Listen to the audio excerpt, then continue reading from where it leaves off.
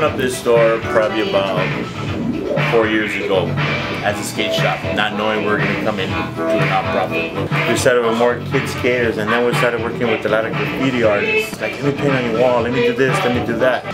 Let's keep it grungy, let's keep it garagey, let's keep it like you're in your backyard. It's just laid back, kick back. You look around, there's nothing here but everything pretty much is found.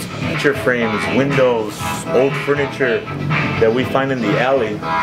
And the stuff that we found, we've made the best of it. The money goes around and goes right back into the kid's pocket and motivates them to not just go tag on the wall, let's go do a mural on the wall. I mean, if you look around this shop, there is so much to see. Every time we go out and do skate competitions, we create a new board, a piece of art, also done by the young artists around here. If they don't have the money to buy it, I have them come in and clean windows and sweep and mop and, you know, recycle our trash cans and our cans and aluminum, and we do car washes. A lot of kids were inspired by that movie Dogtown, where, you know, the Venice Beach skate riders and stuff like that. And a lot of those kids went pro. So now the young ethnic generation, Hispanics and blacks and Asians are doing the skateboard. And little Rene, he did a commercial for Chrysler Plymouth. Vincent Lavano, he went pro with Alaman. We have a 2-year-old skater. 3 skaters went pro last year with us.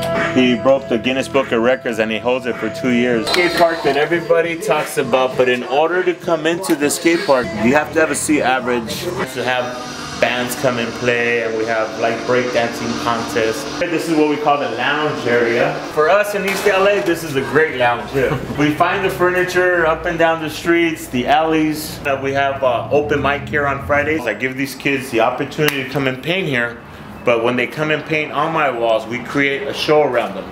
These kids are the neglected kids, single parents, mom always working, dad in and out of prison.